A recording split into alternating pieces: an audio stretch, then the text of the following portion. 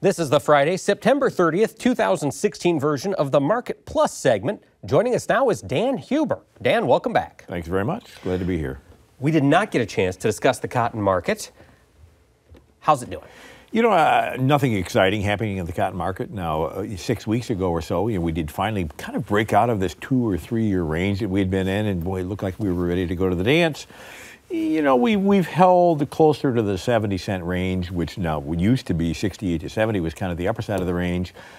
We've slipped a little bit below there now. So at least our lows now are what used to be the highs over the last 2 years, but certainly nothing that's exciting or runaway at this point in time. So no additional, harvest news or import-export news to drive it. Exactly. Okay. We're still a relatively stagnant market. Now, granted, harvest is, for many of those people, later in the year yet. So I was in the South here, I guess 6-8 weeks ago, and depending where you're at, there was a lot of areas that cotton was really not looking the greatest. Now, we shall see what they come up with the next production report. But it's like any crop. We have to get it out of the field before we can really determine if it's going to be a supply situation or demand or supply problem situation or not. So yeah. Well, and that does a pretty good job of leading us into our first question. Alrighty. Here from one of our Twitter followers. This is from Will in Jasper County. We asked his other question on the program.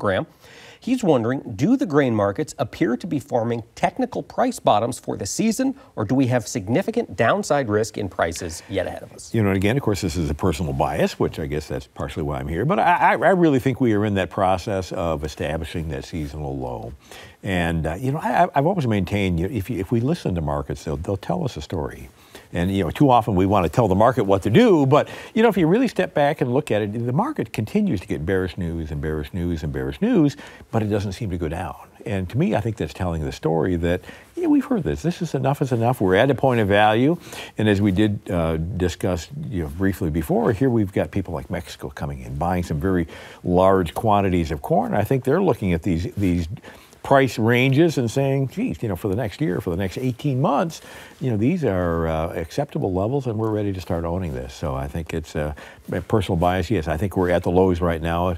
Granted, we may not turn out of here rapidly, but on the same token, I just don't think we have a lot of downside risk at this point in time. Do you think we're necessarily waiting until post-January 1 to really move out of it? Are we in let's talk corn, 318 to 350 range until January 1? If you look over the last couple of years, that's been our tendency. We get into fall, that fourth quarter we really turn sideways, and then we wait for either the confirmation or lack of confirmation on that January production, the final production number, before we come back out of there. So now, interestingly enough, you look at just the December corn futures at this point. We've had a lid recently at 345. We get 345, we break back down to about 320, 325. Now, for whatever reason, if we did happen to punch through that 345 area, I think we'd put another 20 cents on in a hurry. We could be up to 365, maybe even an extreme of 380.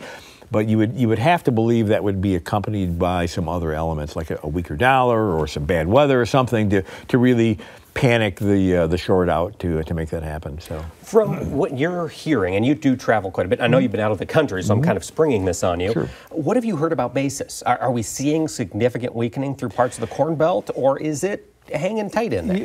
And granted, we're really not that far into harvest yet to where you've seen, any major storage issues and that type, other than something very localized. Just gauging from our area, from what I see when we come back, we're just looking at some pretty average basis levels in our neck of the woods. So it's, now granted, we maybe are a little better, Northern Illinois could be a little better storage surplus area than many parts of the country, but on the same token, now, I'll take back to the east, where they have had a little more ongoing harvest. Although yields have not been as substantial over there, basis levels have been under some pressure over to the Indiana, Ohio, maybe even Pennsylvania area. So it's, the demand is maybe just not as strong as it has been for the last couple of years. Probably going to see that make its way across the country as well. Right, exactly. All right. Now, we've got a question. As folks are out there in the combine, they're running the grain cart, they're thinking, what am I going to do for next year? Seed companies are knocking on my door. Got to take advantage of those early buying deals. David in Central Iowa wants to know, how much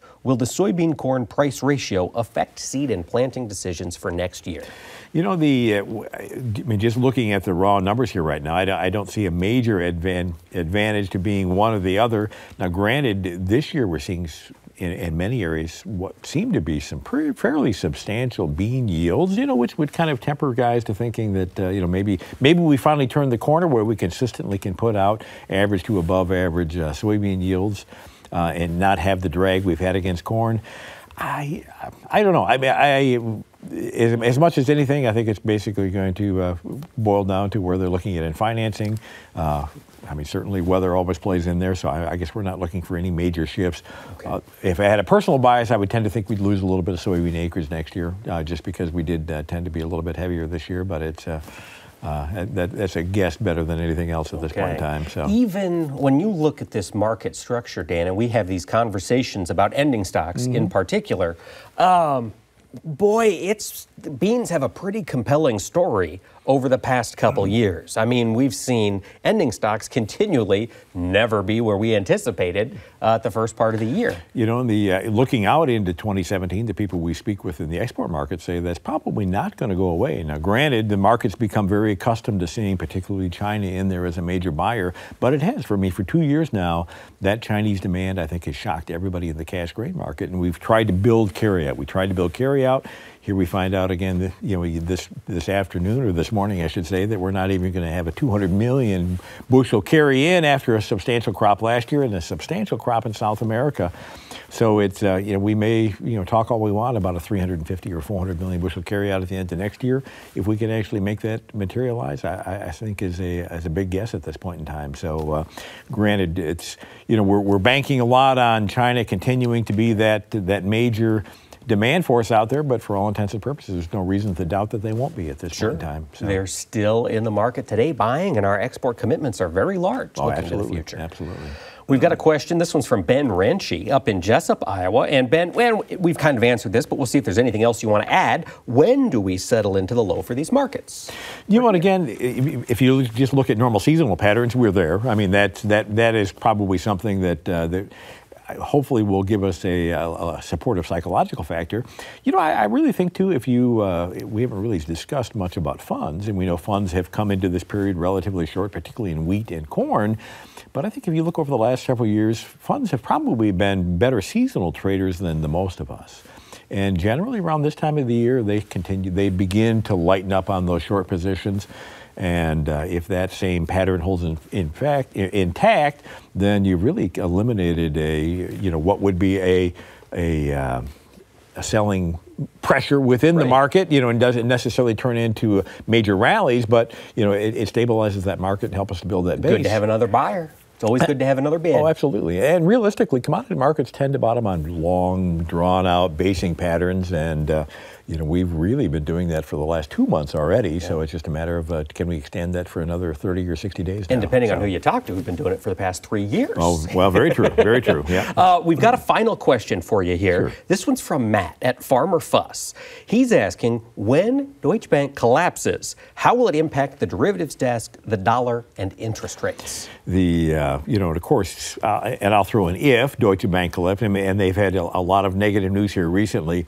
If that did come to fruition, certainly it would be stronger to the dollar. I mean, it would be positive in the dollar, just in the respect that people are going to panic and want to come back into what they view as the most secure currency, the most dependable interest rate payable at this point in time, as minor as that may be.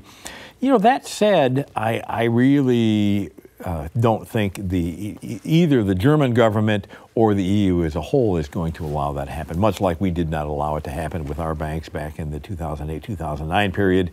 That would just create so much financial havoc. I don't think there's a strong likelihood, but on the same token, there's enough people unsettled in this market. I think that's probably one of the things that continues to allow the dollar to, not that we're rallying, but hold at the levels we are, because there's nothing in there that really says the dollar should be holding here, particularly with Asia looking like they're starting to see a little bit of an economic rebound here at this point in time. So, all right, we've got one final question for you, Dan Hueber. Before you go, we want to ask you, we had the Fed meeting. Janet Yellen spoke this week. Sure. And every time we have a discussion about the Federal Reserve and so many other topics, people say, oh, he's hawkish. Oh, she's dovish. Sure. Our question to you is, what are hawkish and dovish comments? Certainly. Well, and particularly when you're referring to the Fed, somebody who's hawkish on Fed policy would be promoting higher interest rates. thinking that we've kept it out there too long. It's going to be potentially inflationary, and then we need to kind of stem that before it ever happens. Of course, somebody who's dovish on monetary policy would think we need to continue to keep providing the stimulus. We don't want to start raising rates too quick for fear of choking off an economic recovery. So a milder approach, I guess you'd say, to monetary policy. Are you a hawk or a dove, Mr. Hueber? And personally, I don't know if I'd call myself hawkish. I really think the whole idea that higher interest rates would choke off the economy, I think, is a mindset at this point. I think we are standing on our own. Granted, the rate of growth has been slow, although the GDP was revised higher earlier this week. So I think it's we're probably showing a little bit better growth than we are. That said, boy, a 25% basis point move when rates are still virtually zero, I just can't imagine why that would do any kind of major economic damage to any of these economies. In the equity, but not anything substantial. So again, more psychological than anything realistic. So. All right. Well, Dan Hueber, thank you so much for taking the time to join us. Certainly, my pleasure to be here. And thanks to all of you for sending in your questions via Facebook and Twitter. Please continue to do so, and we will get expert analysis right to you. Thanks for watching, and have a great week.